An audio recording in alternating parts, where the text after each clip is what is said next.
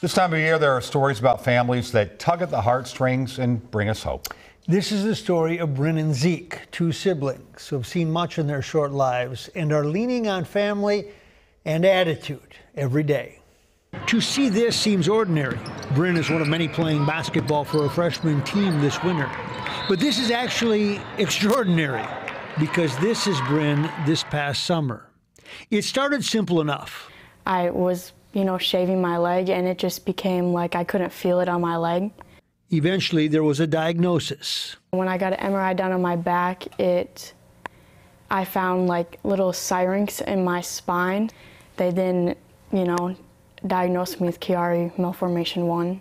It required brain surgery and 90-some stitches in her head. But what it could not do was take away her love for basketball.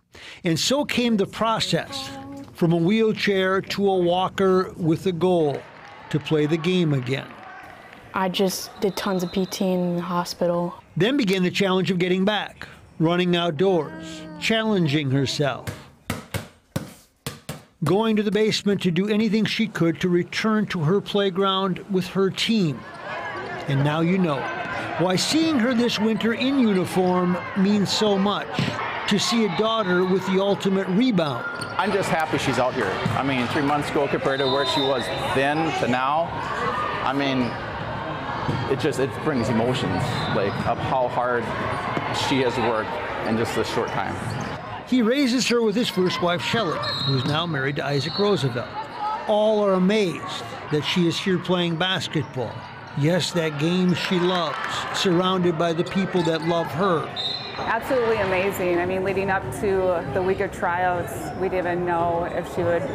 That was the first week she came back to playing competitively. Sitting with Shelley and Isaac is their own son, Zeke.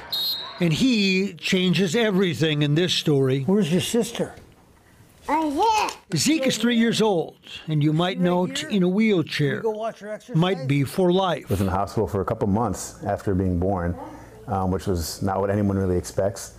You expect to bring your kid home. He was born with a rare gene mutation that has created an uncertain future.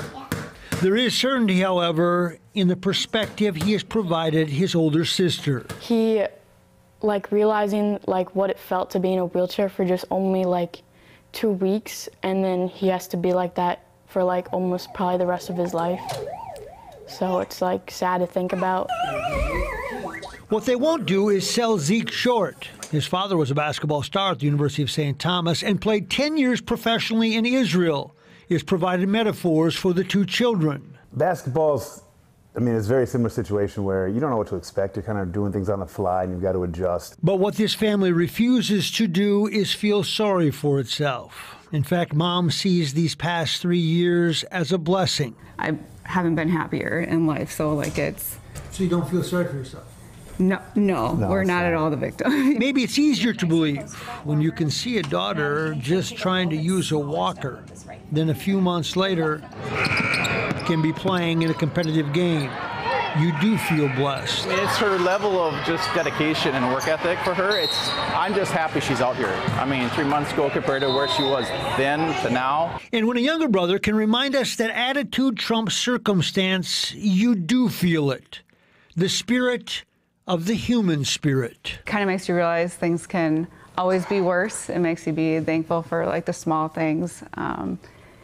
He might not ever walk again, but his personality is amazing and he makes us all laugh. And I wouldn't trade that for anything either.